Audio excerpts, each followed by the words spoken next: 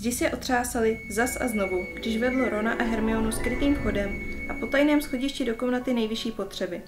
Až na 3 ženy, Ginny, Tonksovou a starou čarodějku v klobouku prožrané Molly, v níž Harry okamžitě poznal Nevillovu babičku, byla komnata prázdná.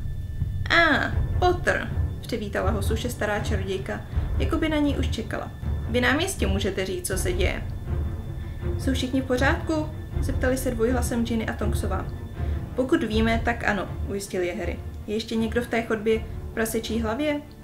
Věděl, že se komnata nebude moci přeměnit, dokud v ní bude někdo z jejich uživatelů. Já jsem prošla jako poslední, sdělila mu paní Longbottová.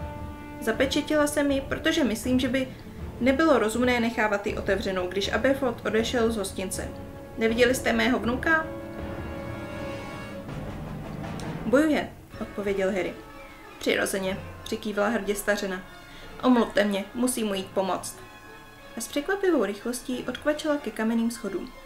Harry pohlédl na Tonksovou. Myslel jsem, že jste s Teddym u matky.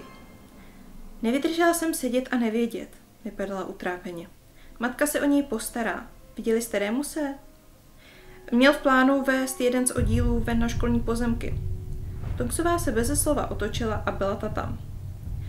Ginny, omlouval se Harry. Promiň, ale potřebujeme, abys taky na chviličku odešla. Pak se sem zase můžeš vrátit. Ginny ale vypadala, že svoji svatyni opustí velice ráda.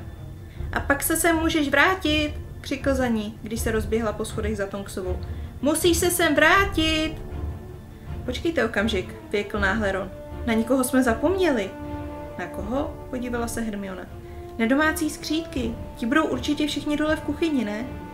Chci říct, že bychom je měli zapojit do boje? Zeptal se Harry. To ne, zavrtěl vážně hlavou Ron. Chci říct, že bychom je měli varovat, aby se chovali.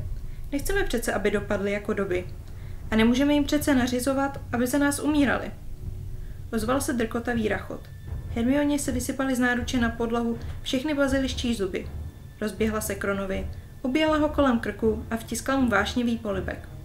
Ron odhodil zuby i koště, které držel, a opětoval její políbení tak zapáleně, až ji přitom zvedl do vzduchu. To jste si našli chvíli, zamumlal rozpačitě Harry. A když se k sobě Ron s Hermionou přitiskli ještě pevněji, až se trochu zapotáceli, zvýšil hlas. Hej, tady kolem se válčí! Uvolnili své obětí, za ruce se ale drželi dál. Já vím, kamaráde, vydechl Ron a tvářil se, jako kdyby právě dostal do týla pořádně odpáleným potloukem.